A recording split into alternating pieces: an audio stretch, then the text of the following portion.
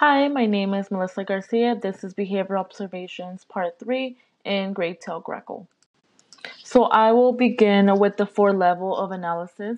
For adaptation, the grackle is performing a behavior of communication with other birds. This definitely increases his fitness and reproduction because these birds tend to be very vocal when mating and they do movements where they puff up to scare competition or chase them away from other grackles.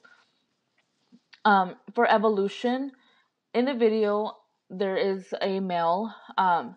He is all black with a hint of blue and has a large tail. In my neighborhood, I have seen other grackles much larger than him, as large as a crow. So I believe that size has a lot to do with sexual selection within these species. For mechanism, the grackle is communicating with other birds because they are territorial. In the video, you can see the grackle puffing up, which is a tactic they use to scare off mates. For development, communication helps birds reproduce because they have more than one mate in their lifetime, so it improves their courtship behavior and helps them against other prey in competition. Alrighty, so on this slide, these are the two differences between a male and a female. On your left-hand side, this is a black male grackle.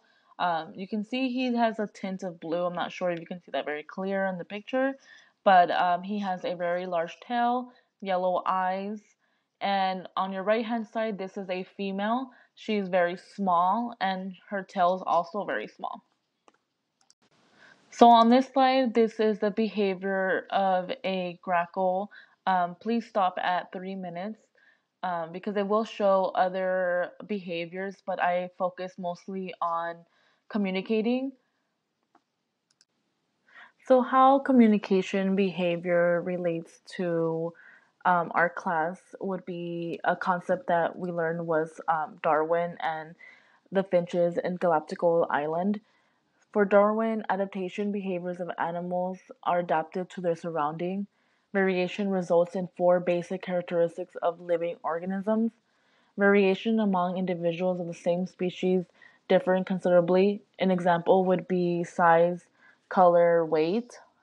Inheritance genes are passed down from parent to offspring. And survival of the fittest, individuals or species best equipped to population and reproduce will have successful generations.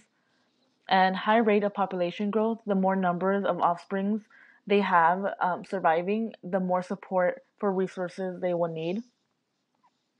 And Darwin finches are one of the most well-known examples of evolution and his theory of natural selection.